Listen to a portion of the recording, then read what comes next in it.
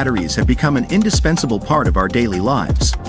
Although waste lithium batteries are considered waste, the materials within can be recycled and reused. For instance, used lithium batteries contain materials such as copper foil, aluminum foil, graphite, and carbon black, which are in high demand in the market. How can these metal materials be extracted? Lithium battery recycling equipment with a crushing and sorting device integrates a series of equipment, including coarse crushing, multiple stage sorting, thermal decomposition, fine crushing, and further sorting.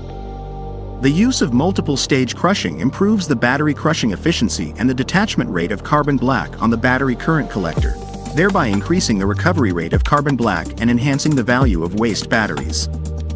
Lithium battery recycling equipment can process 18,650 batteries, soft pack batteries, lithium iron phosphate batteries, lithium cobalt oxide batteries, lithium carbonate batteries, etc.